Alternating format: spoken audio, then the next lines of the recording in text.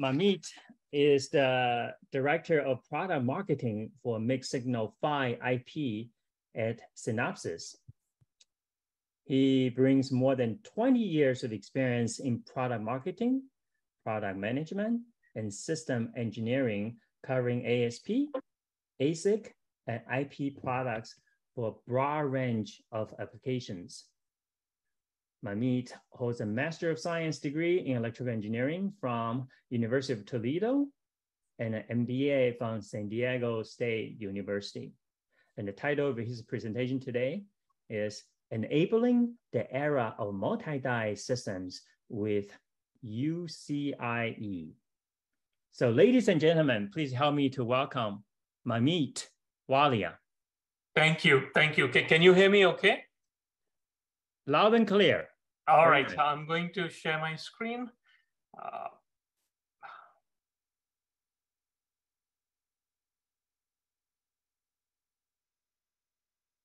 Thanks. And let me know if the screen is visible now. Very clear. All right. Thank you. So again, good afternoon, everyone. And thank you for the introduction. I will be covering the topic of multi-die systems, also known as chiplets. But at Synopsys, we like to call them multi-die systems. And so I will be talking about the market dynamics that are leading to the rapid adoption of multi-die systems. And I will also talk about why Synopsys believes that UCIe will become the preferred interface for the multi-die systems.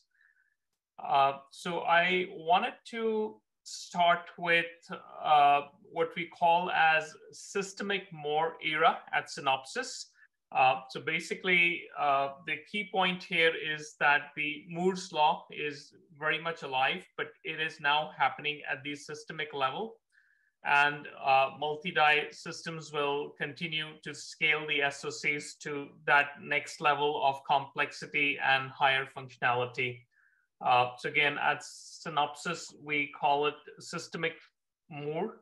And this is where we see a lot of traction happening in the market. So if we look at all the analyst reports and the various talks from industry experts, multi-die systems are accelerating at a very rapid pace. There are projections of about 5x growth in next 5 years. There are projections of about 10% of the advanced SoCs now being the multi-die systems are being done as chiplets over the period of next 5 years. There's massive innovations happening in the areas of packaging. And it is happening across all of the market segments. It's being led by high performance compute, but it is happening across all of the various different market segments and various different applications. All right, so at Synopsys, being an EDA vendor and an IP provider, we have a very broad view of the market. We work with hundreds of customers that are building their SoCs. So we have a very broad view of what's happening in the world of semiconductors. And I can tell you today, we are tracking somewhere between 60 to 80 opportunities that are now what is referred to as chiplets or multi-die systems. So we're working with 60 to 80 unique logos that are building multi-die systems. And again, like I said before, these are primarily in the area of high performance compute, being led by CPUs and AI server type of chips. But we see it happening all across, right? Even in mobile segments and consumer segments and automotive and storage and networking, etc. And then on the right side there, you can see the splits, how we see these opportunities split by the advanced, mostly in the advanced FinFET nodes, but you can see a split here of 3, 5, 7 nanometer, and then 12 and 16 nanometer. Okay. Now, so what is driving this adoption of chiplets or multi-die systems? And the answer is it's both the physics and the economics of the problem. So multi-die systems are being built both to solve the physics of the problem and economics of the problem. There are some examples. Right now the max reticle size is around 850 millimeters square or so. With the interposer, with the chiplet approach, we can double it now, and in near future this can be 4x of what the max reticle size is today.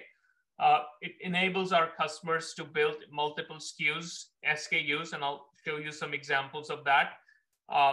These systems are being built for reuse and to lower risk and to enable faster time to market, which all in turn means lower cost. For better area or improved form factor with multiple dies on a package versus multiple packages on a board. And then lower power because of the shorter links that these UCIe and XSR type of links will enable. So again, many, many different reasons why multi-die systems are being built and why they're taking off so rapidly. And again, there are some very aggressive targets from various analysts and industry experts on how the chiplet revenue is going to grow in next couple of years. So a lot of bullish forecasts around chiplets and multi-die systems. Okay. Now, here we are again showing some real world example of how this chiplet approach is leading to a lower system cost. And essentially the example is showing what will happen when you break up a single monolithic die into 4 smaller dies.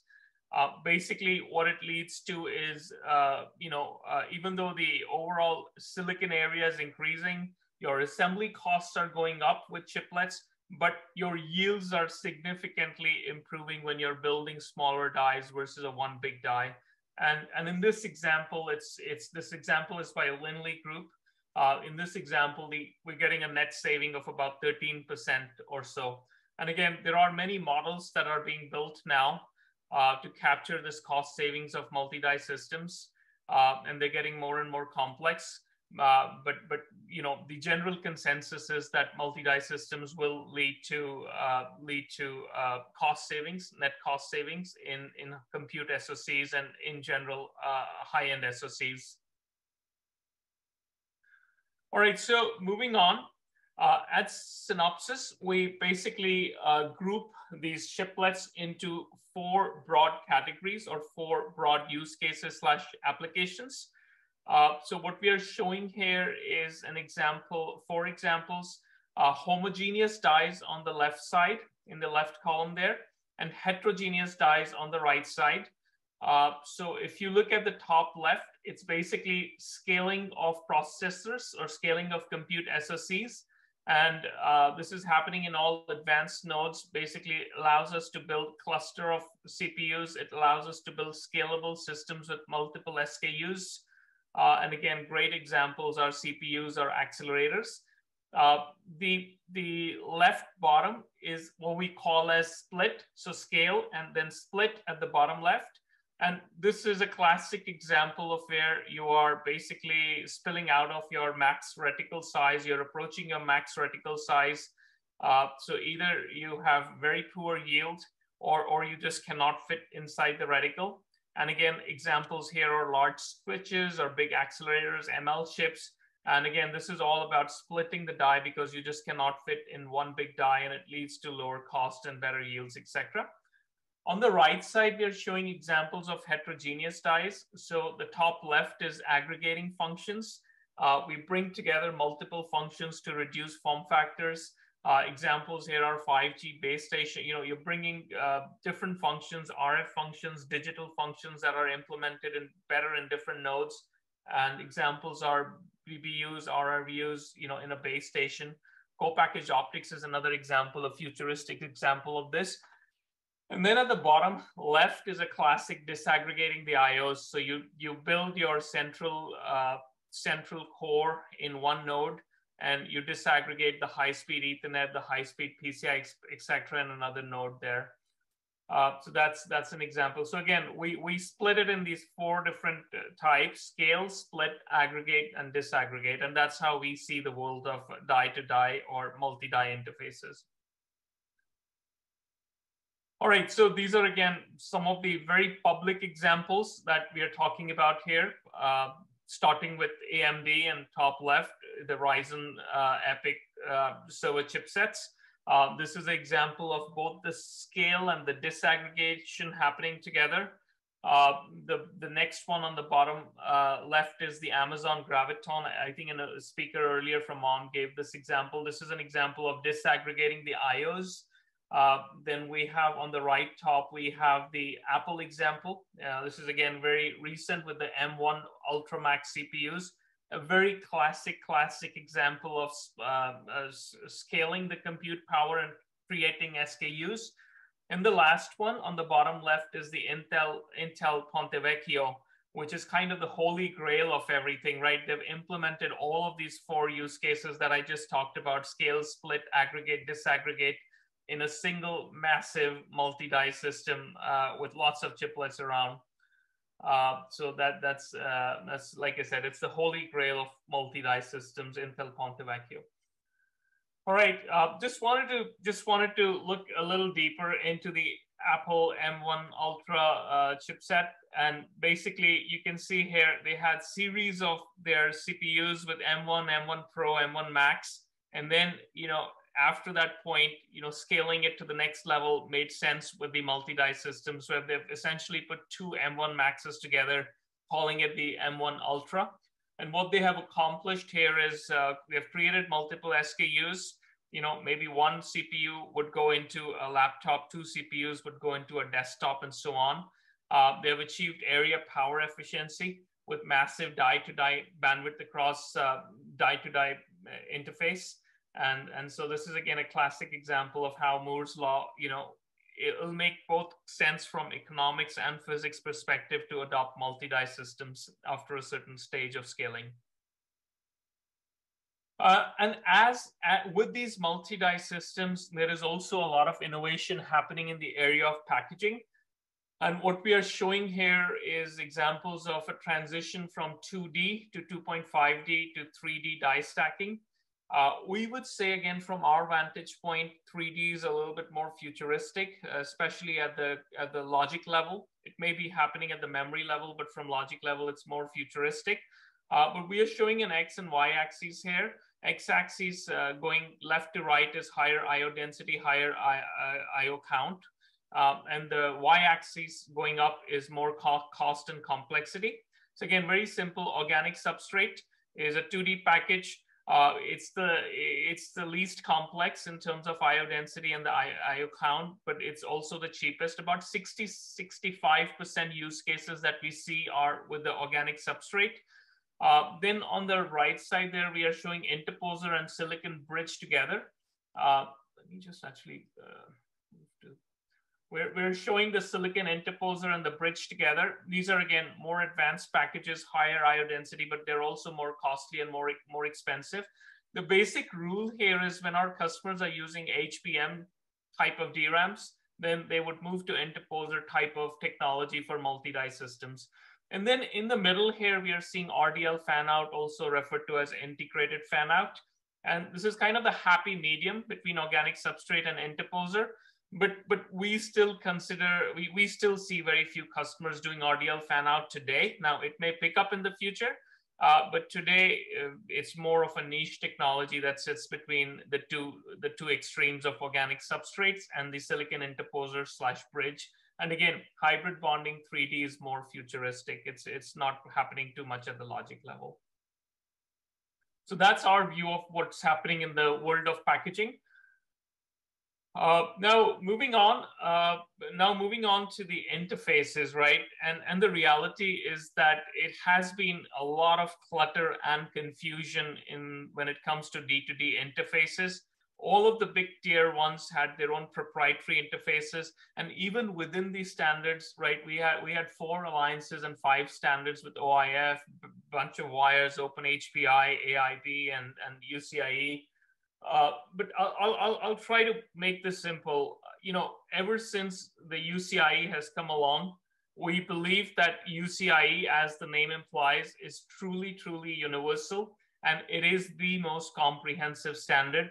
We believe that UCIe will prevail long-term over everything else. That's our prediction based on the very broad view of the semiconductor world we have. And what we are showing on this slide is a summary of all these standards.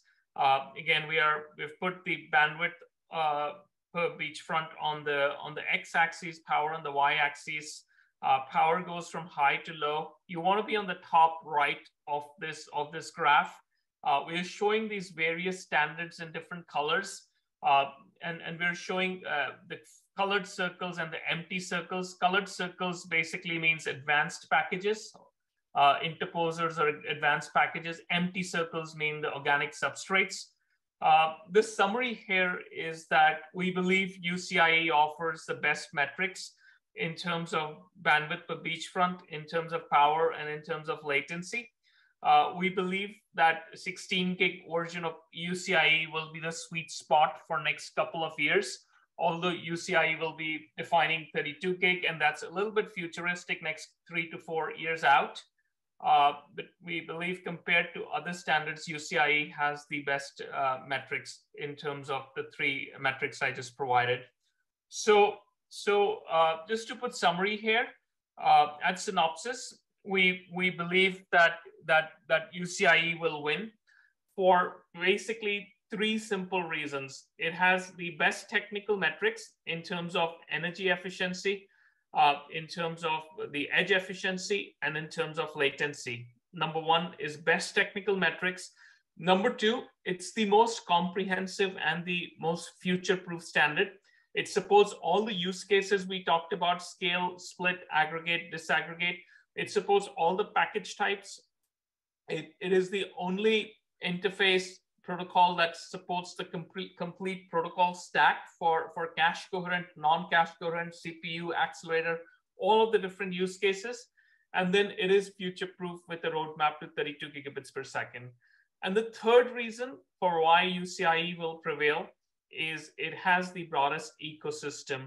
So it has the CPU vendors, Intel, AMD, ARM. It has the foundries, TSMC, Samsung. It has packaging vendors like ASE. Recently, Alibaba, NVIDIA have joined the board of directors. It has hyperscalers like Meta and Microsoft and Google Cloud. So it has the most comprehensive ecosystem, the best technical merits, and the most comprehensive and future-proof. And that's why we believe at Synopsys that UCIe will prevail over everything else in the world of D2D. All right, so at Synopsys, we believe in UCIe. We have deployed a huge R&D team to work on the UCIe solution. This is a new standard just announced, I believe, end of March, April timeframe. We are running as fast as we can to build up the full UCIe stack and full UCIe solution. And that's what we're showing here. For the 5, we are working on all advanced FinFET nodes, both orientations, all package types. For the controller, again, UCIe supports multiple protocol options, and we're building all of that with the bridges and the authentication engines for security. I'd like to point out here that UCIe protocol stack is different from everything else. UCIe has pushed a lot of complexity down into the physical layer. It has what it refers to as an adapter layer, and then it has a FLIT die-to-die interface and multiple protocol options on the top. Streaming is just a wire for proprietary protocols, CXL for cache coherent, and PCIe for non-cache coherent.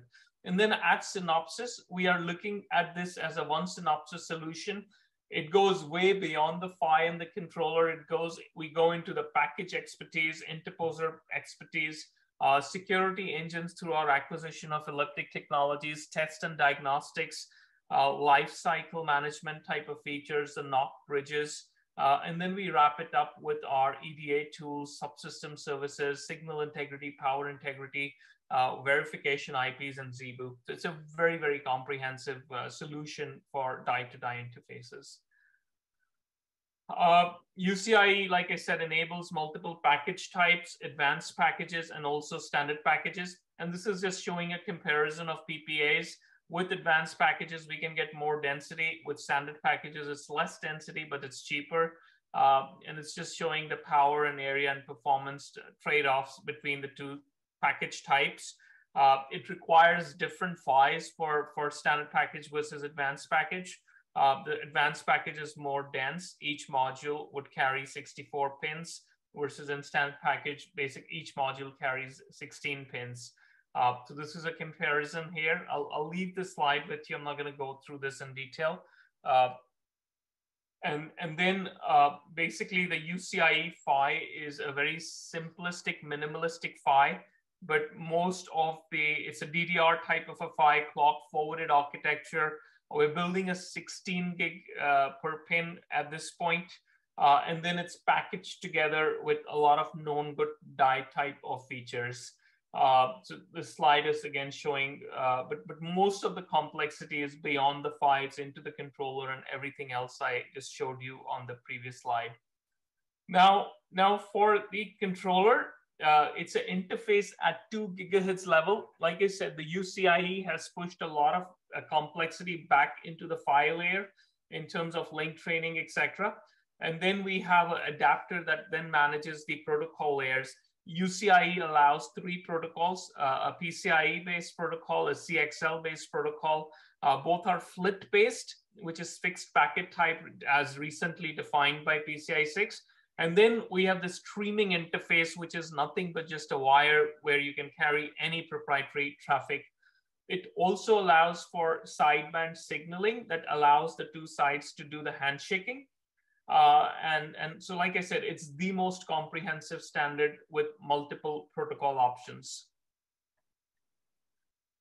Now, what UCIe has allowed is it has allowed multiple use cases with the 3 protocols, proprietary, PCIe, and CXL. It is allowing cache coherent and non-cache coherent interfaces. So here we are showing how with the PHY and the controller, it allows multiple use models of CPU to CPU, CPU to accelerator, CPU accelerator to accelerator for cache coherent functions, to memory interfaces, and to the IO interfaces. So again, these 3 protocols that have been defined can be used to optimize for these different use cases to interface the CPUs, the accelerator chips, the memory chips, and the IO chips. And this again shows how comprehensive the standard is to address all of these different type of use cases. As I get towards the end of my presentation, I want to say that the challenges for die-to-die interfaces are way beyond just the interface itself, just beyond the UCIe PHY and the controller. And that's what we are trying to show here, that the challenges abound are basically many challenges for wide-scale adoption of chiplets. These challenges have to do with complex packaging, thermal management, getting the latency down, worrying about the assembly cost, making sure that UCIe or getting to a consensus for a standard interface, coherency across multiple dies, software development, power modeling, new attack vectors, security, etc. So many different challenges need to be addressed for chiplets and for multi-die systems to become widestream and get broad adoption. And that's how we are looking at this problem at Synopsys, where we are offering one Synopsys solution that go way beyond IP. It is tightly coupled with our 3DIC EDA tool. We are providing various tools for verification, for system sign-offs, for thermal power analysis, test and repair, silicon lifecycle management, package design, etc. Again, the idea here is to engage early with architecture partitioning and then provide every tool that is required to build a true multi-die system. This is an example of our 3DIC compiler tool, which wraps many different tools. And the idea here again is to offer full complete services from exploration to final sign-off of the design. And this is industry's only integrated solution tool for 2.5D and 3D multi-die designs. So this is the Synopsys 3DIC compiler EDA tool. And finally, I want to say that Synopsys offers a very broad portfolio of IPs. We are also offering IP subsystems, which includes the PHY and the controller and the all the clock reset logic with the control registers and the debug logic and the test logic and so on. And so we are offering the IP subsystem, and the IP chiplets is just the next thing in this journey towards offering the multi-die systems. So our chiplets would be based on silicon-proven high-quality IP portfolio with a lot of flexibility in terms of your packaging options, a lot of customizations for target applications, and a full solution that addresses all the problems of multi-die systems that we just talked about. So again, just to wrap it all up, there are significant system benefits to designing multi-die systems. These are both related to physics and economics of the challenges that we have to navigate. And Synopsys is the preferred EDA and IP partner for multi-die systems. So that's it. Thank you so much. Thank you. Thank you, Mamit. Yeah, I think you said it well when you mentioned the four alliances, 5 standards, and it seems like every vendor has their own unique solution to this. And it's good to know that there is a hope that we're consolidating to a standard that can make it easy for everybody. Yeah. And thank you for sharing that comprehensive solution from well-known EDA company.